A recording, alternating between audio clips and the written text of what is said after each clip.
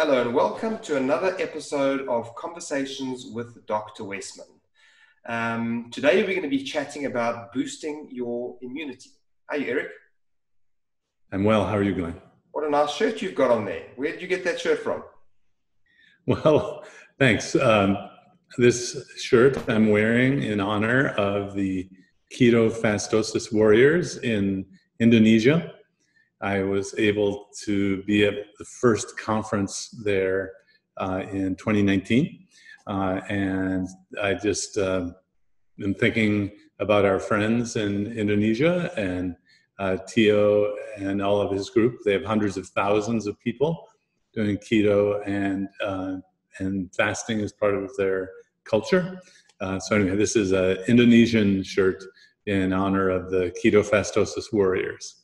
I think this was in 2019 where you went to ketofastosis, right? Yeah. In 2020, a whole lot's changed. I mean, boy, oh boy, have things changed in the last couple of months. Well, and we were traveling doing the Adapt Keto events on Saturdays, and our last one got stopped right in the early 2020. We were lucky to get the one in Long Beach in, and then unfortunately the two were cancelled. And hopefully we plan on picking them up again February, March of 2021. So if you're watching, out for those. Yeah. That's right. Sean Baker, the carnivore guru, was there in Long Beach. That's right.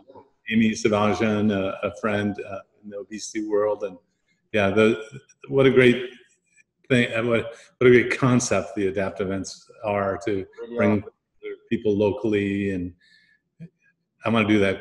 And they're fun as well. Get to meet some new people. It's awesome. So, Eric, with COVID-19 causing such havoc around the world, we've heard them speak about the fact that you need to have a strong immune system. And it's very, very important to have the strong immune system. Would you agree with that? Is this something that you've heard in the literature? Yeah, well, I think it's common sense, right? If we're dealing with an infectious disease that you need to fight with an immune system. So you have to understand that we actually have like soldiers and armies in our body to fight these viruses and bacteria. And a strong immune system is very important. And there are things that weaken your immune system that, has played out to be a bad thing with COVID-19 too. Now, I don't want to make the jump straight away by saying that because you're on a keto diet, all of a sudden you have a strong immune system. But I do want to mention there was a study, a recent study that was done, a mouse study. And I know that you're not particularly fond of animal studies, but this particular study was a mouse study. And what they found was that it triggered the release of mucus in the cell linings of the lungs, which trap the flu virus. So this is a study that was done by Yale with mice fed a ketogenic type of diet. What do you say to studies like that? Well, that's very interesting, and it might apply to people. I would rather. So yes, I do. I am human-centric, meaning in the keto world and diet world, I want studies in people. And I'm really cautious about extrapolating animal studies to humans because there are a lot of steps that could make it not work out that way. So not being an expert in the immune system, the model they used, it might be that it correlates directly to human experience. I just don't know. So generally speaking, I think that's very interesting. And when there's one study, of course, you always want the second one to validate it, hopefully by a different group or that they did it twice in their own lab. Yeah, I didn't know that was a possible mechanism of the mucus. I think more in terms of the immune system, the cells that work to fight infections. So the immunity of the T cells, the B cell, the lymph system. But that's an intriguing study, and just goes to show there's a lot we don't understand about keto and diets and immunity. And the more we study keto in general, the better it looks metabolically. 20 years ago, we thought ketosis was bad and it was ketoacidosis and you want to stay away. And now we call it nutritional ketosis, and it's not ketoacidosis. And it actually, ketones have these effects on the inflammatory system and the immune system. And I would still say that's not ready for prime time. It's an early study, and I wouldn't tell my patients it's definitive by any means. Now, we know that people with type 2 diabetes, metabolic syndrome, hypertension, these metabolic type of related illnesses are at a greater risk for COVID-19. Would I be assuming correctly that if we could reverse these conditions, that the risk would be reduced? If we could completely reverse the type 2 diabetes, metabolic syndrome, and obesity, would that risk be reversed? Well, the first idea is definitely true. So you pick up a medical journal now, and it's you're going to find an article about diabetes, obesity being risk factors for worse outcomes for COVID-19. So if you have an underlying metabolic problem like that, and you get ill and you get in the hospital, you have a higher mortality, you have a higher rate of dying. Before that, you can look at the percentage of people that have the disease, COVID-19, and there's a high rate of obesity and diabetes, more than you would expect in the general population. So we think that it puts you at higher risk for getting the disease. And then if you do get it, if you have diabetes or other metabolic problems, obesity, you'll have worse outcomes. Now, it doesn't you can't directly conclude that had you not had diabetes and obesity, you'll have better outcomes. You won't get it, but it's a strong indicator about that. First you find correlations, and then I don't think that anyone will go back and randomize you to have diabetes and get COVID-19 though. So there'll never be the randomized experimental trial that you want. But certainly this is making most experts say that you don't want to have diabetes or metabolic problems, obesity, because it puts you at higher risk for COVID-19 and worse outcomes. Now, scientifically, we haven't done the study to prove that, but the logic of it makes sense. We observe that there are higher rates. So I've known for a long time that the higher the blood sugar is over the day, the worse the immune system functions. Even the immune cells don't function as well. I was taught if the blood sugar is over 200 all day long, your blood cells don't work properly, and that was training from years ago. So there are findings or changes that occur when the blood sugar is high all day long. That's called diabetes, and they're not good. People with diabetes are at higher rate of skin infections, for example, which lead to amputations. And so the experience about diabetes and obesity lends it to, it kind of makes sense that you would be at higher risk and then to get the disease and to have worse outcomes. So I would just imagine that this is a topic that definitely needs more research. Unfortunately, as you correctly pointed out, we're not going to get those randomized controlled trials or studies that you mentioned. But I guess thinking this through, if you're quarantine, your stay-at-home order, why not work on your metabolic health, right? Especially if you're now working at home, you have more time to devote to the preparing of food or getting food. Now is the time to work on metabolic health. I know I've noticed some people start to look a little more muscular because they've gotten the workout machine and they're taking this year and maybe a year of this to get on the exercise kick. Why not get on the nutrition kick, the diet kick, learn about how carbs can be bad for the health. Not everyone needs to do keto, but I think we need to be clear that sugar and sugar in large amounts can elevate the blood sugar, cause diabetes, and that's kind of the bad guy of the world, a metabolic health world today. Not fat anymore; it's the sugar. Well, it certainly couldn't hurt if people found a little bit of extra time to try and implement this. This would be the best time to try and do it. Well, and you actually end up eating less, right? Because if you have extra energy on your body in the form of fat, a lot of people look at that as obesity and it's really terrible. No, this is energy that would keep you alive in a famine. Right. And so all we do on a low carb diet is have you not eat the sugar and burn the sugar, and your body figures out you start burning fat, and it starts burning its own body fat. So actually, many people eat less.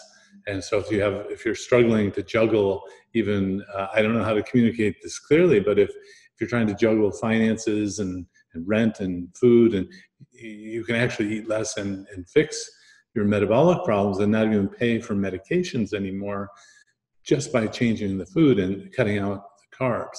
I have people who are spending lots of money on medications, and I give them the choice of, well, you don't need to spend the money on medications if you address the food and the lifestyle. So a lot of people are taking this pause in the travel, can't go around, to address their metabolic health and physical health. So let's move on to a couple of questions that I have. I've got 3 different questions. The first one is from Merlin. And Merlin asks, Dr. Westman, I know you've done some research into cigarette smoking. Do you think immune health is compromised from smoking, even though I've been on a keto diet for roughly 2 years? Well, I spent 10 years working on research for smoking cessation and nicotine, and definitely a smoker, half pack a day, so 10 cigarettes a day or more, they're more likely to get respiratory infections like bronchitis, chronic bronchitis. I don't, I've been out of that world a little too long to comment on the latest understanding. I guess the short answer would be, try quit smoking. Yeah, there's very little to speak for the benefits of smoking. However, many people use it for stress reduction, or they're just purely addicted to it. I would be hard pressed to say that there was really any health benefit from smoking. Yeah. This guy's obviously smoking on the one hand, doing a keto diet on the other hand. Smoking can't be any good for your immune system, and he's trying to negate the good points about the keto diet. I would just suggest probably just try cut down or try and stop smoking.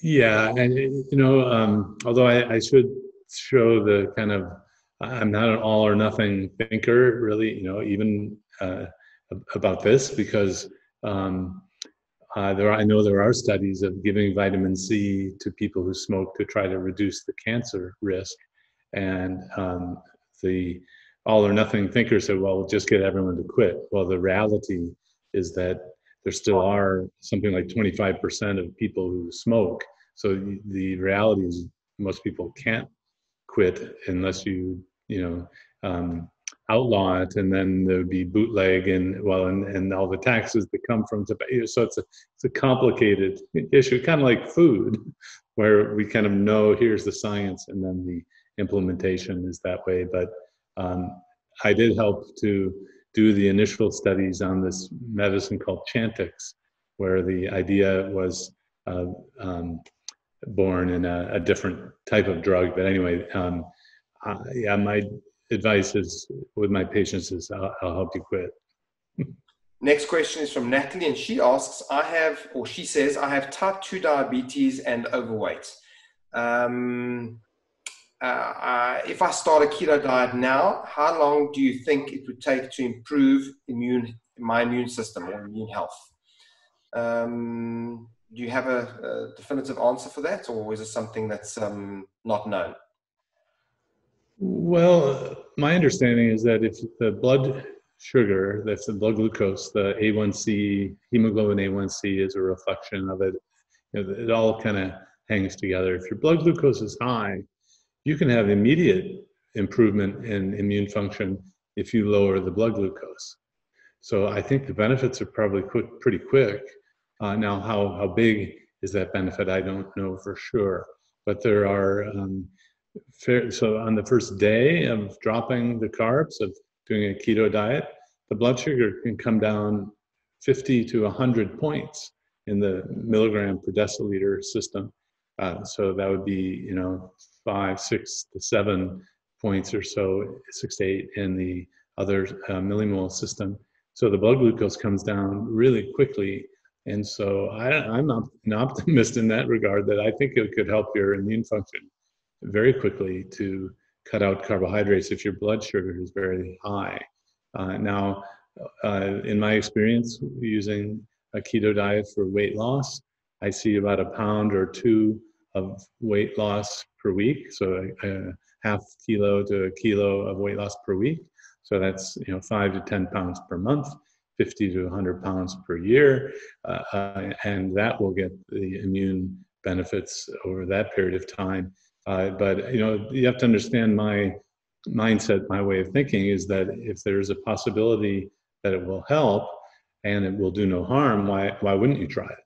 As opposed to, well, there's no evidence that there, you can, if it's all you're doing is, eating great food like meat, poultry, fish, and shellfish and eggs, the downside is pretty low. Okay, and I've got my last question. That's from Barbara, and she asks, is there a test to determine immune health that you know of? Not that I use clinically every day. In fact, the white blood cells in our blood are the ones that fight infection, and they do go up if you have an infection.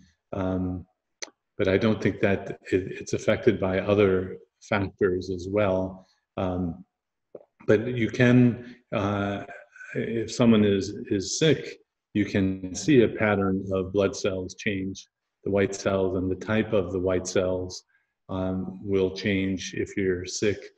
But I don't think it's sensitive enough, meaning it won't give you an indication if you're not otherwise sick. So if you're healthy and you just want to see how your immune function is, I don't think that would be a great test of it. There may be some tests you can get at a research or specialized laboratory, but I'm not aware of that. I think focusing on the glucose, keeping that down, and staying away from sugar as much as you can will go a long way. Well, another fascinating topic, and one that could certainly always do with more research, as with a lot of these topics that we discuss on a regular basis. Thank you so much, Dr. Westman. If you enjoyed this video and would like to see more, please find us on our social media channels on Instagram, YouTube, Facebook, and Twitter under the name of Adapt Your Life. If you're watching on YouTube, don't forget to hit the notification bell to be alerted every time we post one of these videos, which is typically on a Wednesday. If you enjoyed this video, please would you give it a like and a share. It would mean the absolute world to us. This is Dr. Westman and Glenn Finkel signing off of another episode of Conversations with Dr. Westman. Until next week. Thank you so much, Eric. I really appreciate your time once again. Thank you, Glenn. Thank you. If you like this video, you're going to love our Adapt Your Life Academy. So click on the link in the description to find out more.